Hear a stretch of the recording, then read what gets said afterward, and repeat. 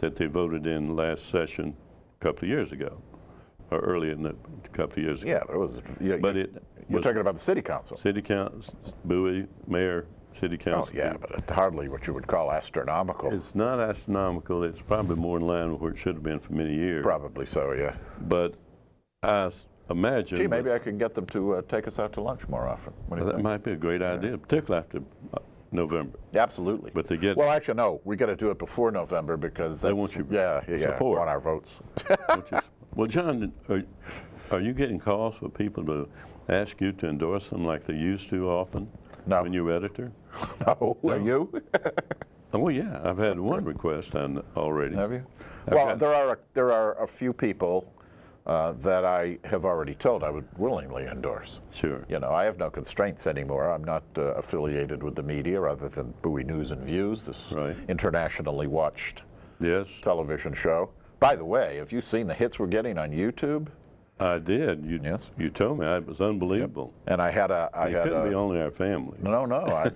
Cindy Sadi, who used to be a reporter at the Blade News, popped me an email last week. She had seen our show and had some suggestions. Everybody has suggestions for us. Oh, boy. Yeah, you remember Danny Melvin. Yes. Well, Danny Melvin watched the show, and he saw Betsy Burian when she was on it, and he reminded him that he's got to give her a call. So. Oh, it reminded him. We are being watched. As I said, my niece is very grateful that I used the picture that we used rather than another one that was available, and I diplomatically didn't use. So she was pleased with that. But we're getting watched on YouTube. That's great. And you know, it wouldn't hurt at all, but particularly this national health plan idea. She may be our reporter to confirm some of the things we hear about their health plans. You mean the silly stories that we hear about National Health Service? We won't go into that. No, we hear some good stories too. You produce they're very good. Yes, I'd rather have that than what we have. You have a good story, but I don't agree with. You never do. Well, I agreed with you. Well, speaking, if you're getting onto national issues, yes, you know, we better start asking elected officials, perhaps even Mayor Robinson, to produce his birth certificate. Well, you know, I thought about that. Yeah, I mean, come on, we have to know. The only reason I want him to produce it is I'm still convinced he's over 39. Yes, he is over 39, but was he born in the United States? That's what I want to know. Oh, I see. You want to clarify that. Well, you're almost like when I hear some people say what we can do to improve on our program and on our Channel 11 for Comcast and 77 for Verizon.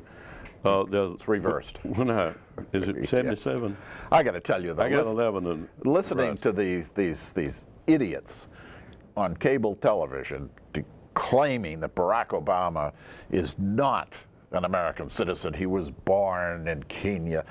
Give me a break. These people are absolute ninnies. Absolute ninnies. It just appalls me that people would resort to that kind of scurrilous politics. I agree with you, John, but I want to tell you something. For some reason or other... Oh, by the way, Newsweek magazine, this week's Newsweek magazine produces the full-page birth certificate. That's good. Because they probably were the one that brought it up once upon a time themselves. No, I wouldn't doubt it. Lou Dobbs and Crowd. But there's a certain... And, you know, we might as well go ahead and say, I'm going to tell you my opinion. Oh, okay. The candidates seem to be not the people I'm going to start making judgments about in the future so much. What candidates? Any candidate that I have a reason to criticize or complain about or brag about, I'm going to find out who his handlers are. Oh, yeah. Or her handlers are. Because those are the people that seem to have the greatest influence on that candidate, not the electorate often. That's a very good point. And I hear it so often, and when I read recently here, and I have the newspaper in my briefcase there, I'm sure you did too, about the campaign with Obama. Yeah. And what he said during the campaign. Oh, yeah. It verified the fact that he said in this Washington Post story that he felt like early in the campaign he had a 25–30% chance of winning. Yeah. And he had probably one of the most effective group of people that I have ever heard or seen in the campaign. I also found it amusing that a new book out says Sarah Palin and the whole thing about Obama being this, you know, friend of terrorists and all that sort of thing. That didn't come out of her usual incoherency. It was orchestrated by the McCain campaign people. She was asked to do that. Oh, I haven't seen that. Now, you know what we've got to do? We're going to have to ask all the city council members, candidates, and the mayor to give us a list of their staff. All right. And we'll examine that. Yeah, and see well, who's behind them. I'm going to save them a sheet of paper for that and put it in half. Yeah. And then if they list anyone other than their wife and their family, right, we want to know how much they paid them. Absolutely. Okay. Absolutely. That's good. That folded paper's a reminder of what we'll do when we have them in, John. You know, in the old days, as you remember, there used to be all these zany characters in Bowie that were political activists who used to take part in all the campaigns, go stealing signs and plant rumors and write letters to the editor. And you know, that seems to have dropped off a lot. It has. Yeah. And it was kind of fun, actually. Well, and the one reason I think it has is we had a lot of people running for office then that had this type following. Oh, yeah. And I mean, many that won were not just accused of it, caught in the act of it. And I never will forget one young man was climbing a telephone pole to take a sign down of a competitor, and someone got a picture of him. Yeah. He later became an attorney. Not anyone lives in Bowie now. Oh, of course not. No. Nor there are some who live in Bowie, though, who did the same thing. They're a bit long in the tooth these days to do that. Yeah, they couldn't do that. But it was the funny thing about signs, and that was the one thing we do notice, and it did happen in the last city election.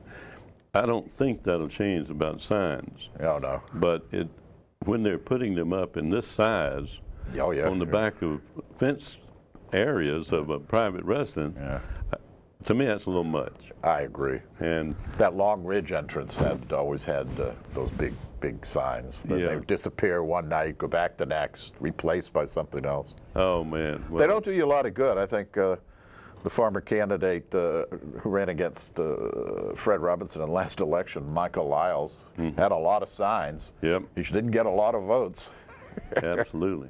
So but that's a Bowie tradition. You think it'll still be? I don't know. Sign City? Well, there used to be beer party tradition. I sort of liked that one. Remember the backyard beer blast? You don't see that anymore. That was neat. Yeah.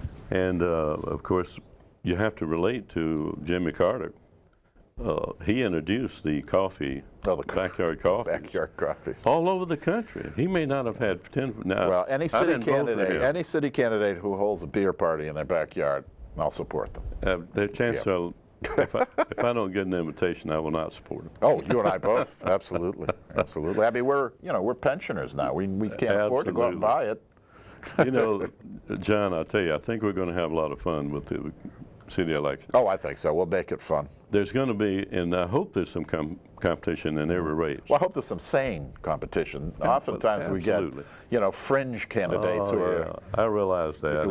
A bit too far out in orbit to really take seriously. And that's the point. And that they are serious candidates. Yeah. And I've been to a lot of these things, and I'm talking about people asking questions, Right. And the state senators should be asked questions that apply to the state delegates and so forth. But city council people, when you ask them, how do you believe in the FedEx issue and UPS issue about the FedEx is going to be there, or on the Railway Act that they formed their union organization. Well, I'm going to have to look that one up. You lost me. Well, the reason I mentioned it was in the paper today. I know FedEx Field. And you don't ask a question. I guess we better wrap up, and it's a good thing I didn't get into that. We have to be careful, because if we wrap up incoherently like I did last week, it ends up on YouTube as a blooper. Oh, is it on there? Yes, it is. So with that, it was good chatting. I'd like to urge people out there to start paying attention to who's running for city council. It really is important. And maybe a candidate or two may pop up. But until next week, thank you for watching, and we'll see you again. Thank you. Thanks, John.